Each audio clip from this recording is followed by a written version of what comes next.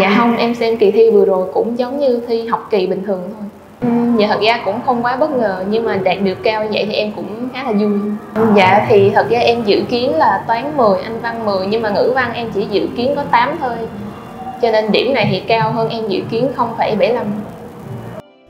Giành được 2 điểm 10 tuyệt đối ở môn toán và Anh văn, cùng điểm 8,75 môn ngữ văn. Nguyễn Minh Anh, học sinh lớp 9-1 trường Trung học cơ sở Trần Quang Khải, quận Tân Phú đã trở thành thủ khoa kỳ thi lớp 10 tại thành phố Hồ Chí Minh. Minh Anh cho biết sáng 19 tháng 6 em nhận kết quả thi lớp 10 khi đang đi du lịch cùng gia đình.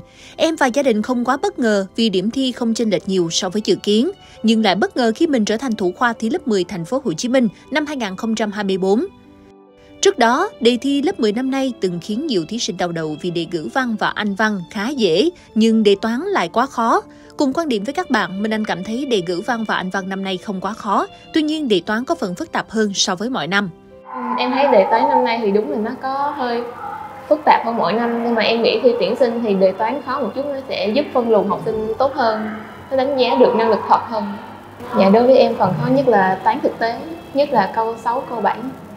Dạ thì đầu tiên em đọc vô đề em phải phân tích trước yêu cầu của đề, xem coi đề cho dữ liệu nào và yêu cầu cái gì. Tiếp theo là em hãy tưởng tượng đến thực tế, em liên hệ thực tế một chút xíu thì sẽ dễ dàng giải được bài đó hơn.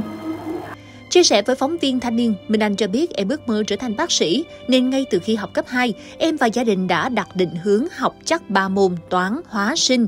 Tuy vậy, nữ sinh bày tỏ mình có năng khiếu ở môn toán, nên em đặc biệt yêu thích môn toán hơn 2 môn học còn lại. Dạ nói thích nhất thì em cũng có nhiều môn em thích, em cũng không có ghét môn nào. Nhưng mà có lẽ môn toán là môn em thích nhất. Tại vì môn toán em cũng có chút năng khiếu ở môn toán, với lại thầy giáo dạy trên lớp của em là thầy Lê Ngọc Tuân dạy cũng rất là hay, truyền cho em nhiều cảm hứng. Tiếp theo nữa là tới môn hóa sinh và môn mỹ thuật. Môn mỹ thuật thì em năng khiếu cũng không có lớn lắm, nhưng mà em vẽ để giải stress. Thì trên lớp em cũng học tập các phương pháp giải bài của thầy cô, sau đó về nhà em sẽ giải lại bài theo phương pháp đó và ra đáp án. Và nếu mà bài đó em có thể giải theo phương pháp của riêng mình nhưng mà vẫn ra được đáp án giống thầy cô thì mỗi lần như vậy em đều rút được một cái phương pháp mới, thì phương pháp của mình sẽ dễ nhớ hơn.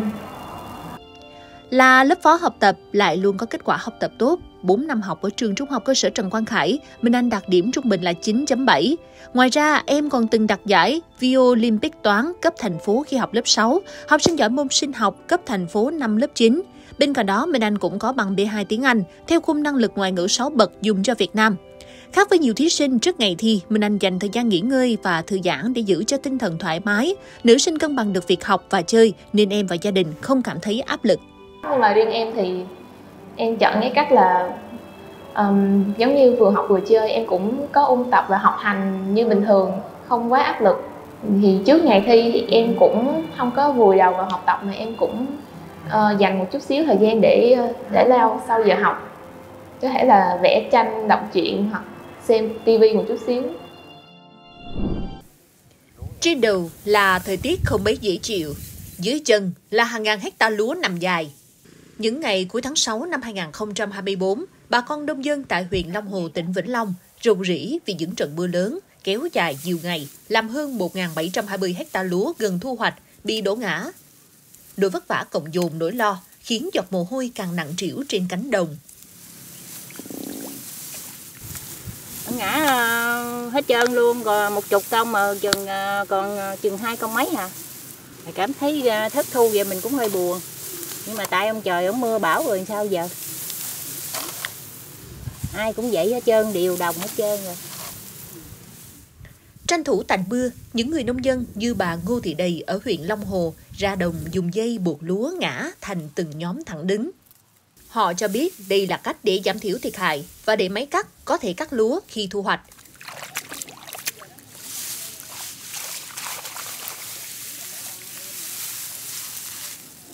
Mưa đổ xuống thì đâu đâu lúa cũng đổ ngã. Các nhà nông phải thuê thêm người bó lúa dựng lên. Thế nhưng không phải ai cũng thuê được người làm. Đại tá Trần Minh Trang là chỉ huy trưởng Bộ Chỉ huy Quân sự tỉnh Vĩnh Long cho biết, sau khi nhận được thông tin nhiều diện tích lúa của người dân bị đổ ngã do mưa lớn, Bộ Chỉ huy Quân sự tỉnh đã chỉ đạo Ban Chỉ huy Quân sự các địa phương cho lực lượng quân sự đến hỗ trợ người dân nâng, đỡ lúa đổ ngã để giúp người dân giảm tối đa thiệt hại. Trời đất ơi, mừng quá trời, mừng với đợi chết luôn. Chứ người cũng không có, rồi không chịu, ai cũng bị bó hết trơn á. Ông Trần Hoàng Nam là Chủ tịch Ủy ban Nhân dân xã Phú Đức, huyện Long Hồ cho biết, toàn xã có gần 360 ha lúa đổ ngã do mưa mấy ngày qua. Địa phương đã liên hệ với lực lượng quân sự đến hỗ trợ người dân giúp giảm thiểu thiệt hại, vì chỉ còn hơn 10 ngày nữa là thu hoạch lúa.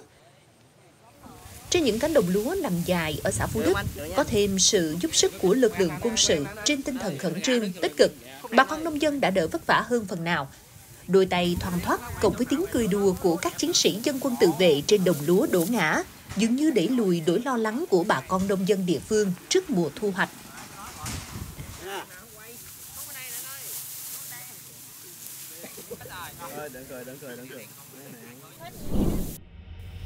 Chiều 24 tháng 6 năm 2024, thông tin từ Công an thành phố Hà Nội cho biết, thực hiện chủ trương của Bộ Công an và để chuẩn bị điều kiện tổ chức cấp căn cước cho công dân, theo luật căn cước có hiệu lực thi hành từ ngày 1 tháng 7 tới, Công an thành phố Hà Nội sẽ tạm ngừng việc thu nhận hồ sơ cấp căn cước công dân trên địa bàn. Việc dừng cấp căn cước công dân kéo dài từ ngày 25 đến 30 tháng 6. Từ ngày 1 tháng 7, lực lượng chức năng của cơ quan này tiếp tục thu nhận hồ sơ và cấp căn cước cho công dân theo quy định. Chiều cùng ngày, Công an thành phố Hồ Chí Minh cũng thông báo tạm ngưng việc cấp thẻ căn cước công dân định danh điện tử trên địa bàn thành phố kể từ ngày 25 đến 30 tháng 6 tại Phòng Cảnh sát Quản lý Hành chính về Trật tự xã hội, Công an thành phố Hồ Chí Minh, đội Cảnh sát Quản lý Hành chính và tại bộ phận một cửa, quận, huyện, thành phố Thủ Đức. Ngày 1 tháng 7 sẽ tiếp tục việc cấp căn cước định danh điện tử cho công dân theo đúng quy định. Vừa qua, Bộ Công an đã ban hành thông tư 16 năm 2024 quy định về mẫu thẻ căn cước mới thay thế thẻ căn cước công dân hiện hành áp dụng từ ngày 1 tháng 7. Luật căn cước mở rộng đối tượng được cấp thẻ căn cước với cả người dưới 14 tuổi. Vì thế, Bộ Công an quy định 2 mẫu thẻ căn cước cho 2 nhóm đối tượng gồm người dưới 6 tuổi và người từ đủ 6 tuổi trở lên. Với người từ đủ 6 tuổi trở lên, thẻ căn cước có kích thước, hình dáng cơ bản giống như thẻ căn cước công dân.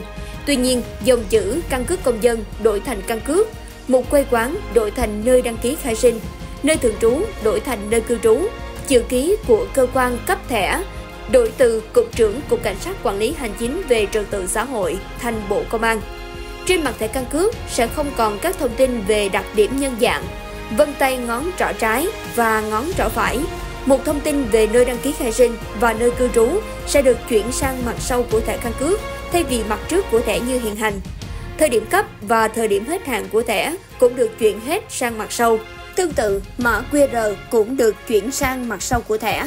Mã QR này bao gồm các thông tin: số định danh cá nhân, họ, chữ đệm và tên khai sinh, ngày tháng năm sinh, giới tính, nơi cư trú, ngày tháng năm cấp thẻ căn cước, số chứng minh nhân dân chính số nếu có, số định danh cá nhân đã hủy nếu có, họ, chữ đệm và tên của cha mẹ đối với căn cước cấp cho công dân Việt Nam dưới 14 tuổi.